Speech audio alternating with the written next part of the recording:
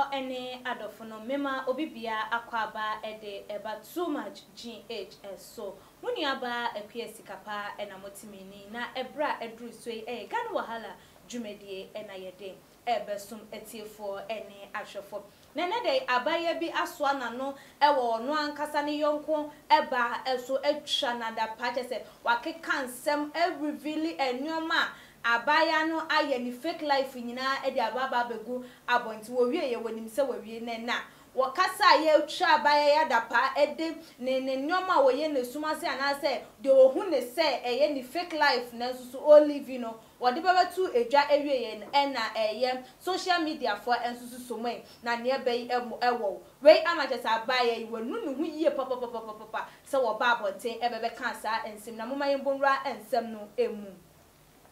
Afia Schwar uncovers Nana Aban Anamwa, digs deep into her unseen fake lifestyles. Where any a year and someone ababeto abonten say a TV host and actress. Yenuya ba was so friend of say a queen of comedy. Afia Schwar wababonten na nina a year Nana Aba Anamwa I manager our war a GH1 say you know. Wono nensem enode ababetu edwam akasa adigi deep into a year ni fake life a Olivia Ghana fo enim awo susu se e wose Ghana fo ehunu wode ni nyina ababeto abonten na wode to abonten wie na Ghana fo binum susu etwa ede abona na de ntia ama abaya yi waso na no anase waba eye na aba anamwa na beso eba ababenu ni nyina eye abaya no na woda wodi ye enche recently the best that will have a with me parties mu akese ne party de wo ye yankasa organize ebi ema ne ye efe ema ne ye de ene wo mo ba ye so wo bebeji wo mo ani na eye gift a ebe ba ye nu emu no na no ena chese ede ohaw eba ya ama ye nua ba Afia Schwar wejina so etimi ekasa editia abaye yi na ama ebiemu nso no wode ne nsem bi ana na nyoma wo ye etwamu ebie enso etu edwa na abusua mo bekaya yeni abai flowers de ebu ne so onya bia manchese o beka se wono no wabie eye flower shop agese ye de ba se won konkon ye de eton ema no so nina na eye na woda utimi wo se eye family krampo ekoye kokko to nyomoko display ewo ho edema abaya no artist bebre ekọ honum kokko show eye odo wo mo ewo ede ema no Emma ye nua bema bi wono so oye footballer na fan no anase ne yonko eno no krampo to the extent so wa bochimemu etimi wish na naba happy birthday na enumu na car bi eba ye atese ye Range Rover kai ba ye na chese Ghana for dodo na bia ni agi because ye hwe se wa mi he ni birthday say wono so onya car gift sam na ba na mo enso nya car gift na abaye bia babonten de ababa betu dwa Ghana for nyina ehunu se na ba na mo ye ka slay queens a wono de wo ye queen mother na se god mother de ma all the slay queens no enyina entino na car na eba ye na chese nhwehwemu na ani akoho dodo pa to the extent say womo etimi eteki the number plate of the car no e de ekokoye nhwehwemu mo ebebeto e just say Nissan car bi number plate ene ye de ama range chese ekokoye asamwa na akoye asema rewo pa e de ama abayan because no mo twe no aboso no nipa wodi se adwuma we ya abaya wo ba bonten e de nsembetu e just say ye nuaba na aba anamwa wo ye queen mother of all the slay queens and now god mother ye mona Gucci ono ene di sa adwuma eno na ense we beto odwa na chese eno ma DVL for krampo e de wo mo ho agi ensem no emu e ma wo mo susu nhwehwemu na chese ye no kre obehu za fe social media na car white ne na aba na mo susu car black yi egina hon ma number plate no ni nyina epe na eno na ye nuaba Afia Schwar afa bronya ho ede are akokọ atoto amane na aba anamwa na wo react no wo chese abaya no ni fake life a wo live no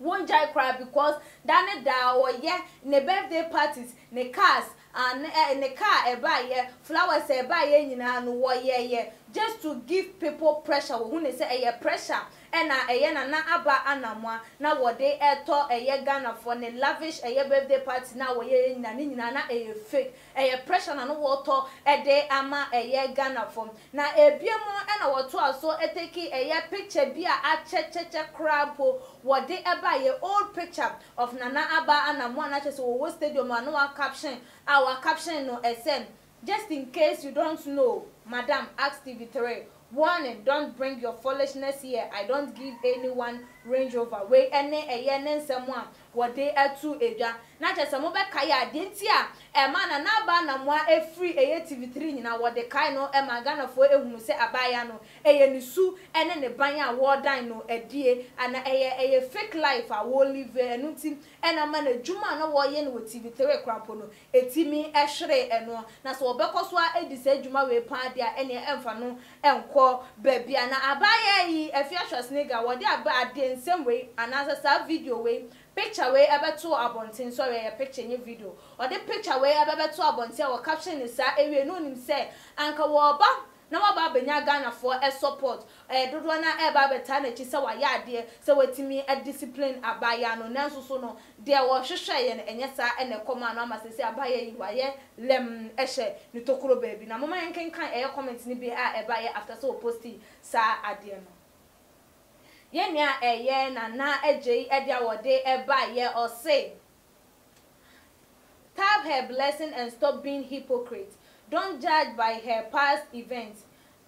Joan Martha wishes her on that very day. Did our local players wishes you on your birthday? Why do Ghanaians hate when they see someone prospering? Because of Range Rover in tea and our day just or chill de can was say na Ghana for ye nya twomsa adenti na dan da ye di nipa ete bia dada wo mu no eno na ye de kai no ne yaw and as the present situations no eno na ye kofa ne past issue no de eba ye nya sa ade no na wono mpo obi a wo amano ne etimi ewehye eye na aba na mo a happy birthday wono Afia Schwar da ben and wedi na woda e wo man ama eye blaster player bi anase kotoko player has ni abo ni din awehye no say afie wudi wa wodo enti happy birthday ebinsida enti ya hoya na ama abaya no eye sana Ghana ye njai sa de na enya de se betimi akoso ye nwa eye na adwoa enso ede awode eba ye ose I saw you crying on one FM station that people keep on spoiling your business and spoiling your name and that they should leave you and your business because you have children to feed. But why are you spoiling your own fellow woman? Hypocrisy at its high esteem. Or no so ne dia wo de eba wo say who Afia who yes ade we bra okaisa abrebi ukọ FM station bi kan sa ne nja si ebo odinbone na yesa wadwuma yegu wadwuma na wo nkwada wo ye de wo fidi wo mu hwan ena kasa ya na se hwan ne bebedi watem ebiem nanso so wo de ene wanya anu chese wo nso ye nya wo ye nto dwom ma wo se wo nso wanya anu wutimi edi wo yonko eba atem ese wo no nso na dwuma enti wo eye ede ema wo ye nua bi nso ede awode eba ye ose Second, people get much respect for Nana Aba than you. You are envying him. Please stop what you are doing. Or no so ne dia wo de eba you say enam say eye Nana Aba na mo owo obuo ewo nipa like nkofo bu no echen wonti na wo yes ade we emfata nti jade wo ye no kura na ye fa ensi owusu Constance enso ede eba wo say please is it fair to receive a gift on your birthday? Please let this lady be. Ono so ne dia wote eba ye eno no ye de Florence and so Edward de eba say that mafia has a huge mouth. Her mouth actually suits her. Learn to mind your own business. We don't move say one eye Afia nkasa was say ane abaya we move say wo anu asebio ehso na no so efata no pa won dwen said dane da wo bedi ni fie asem no won jai said dane da wodi enkrofo ensem edema wo mo eno no ye nua eye nana akua enso ede ode eba wo say do unto others what you want others to do unto you. And also so ede wo hu ne say send nipa da se ne wuti wiase am wo ye de an de o pese nipa de ma wo no na wo sa wo ye na se si a wo ka wo bi ho asem so obi be ka wo ho asem na wo nim na muso nka wo na wo ba abonten be ka so obi egu adwuma ene wo personality efi na wo nkwada a wo hwe wo mo a eho na bo hu afu a wo mo ebe ka de atrom na no na ebinom enso ese Afia, what on earth do you want from Nana Aba Anamwa? Ah, you cry, why? Can't you see that this lady is respectful and she has more respect than you? What on earth do you want from her? Why? Is it like you guys are crashing on one man or no so ne dia wo busa no or say abaye yi den ya na wo pe e dia firi no abaye yi wo bu no ho pa eye na enkrofo enso ebu no aden wone no etwe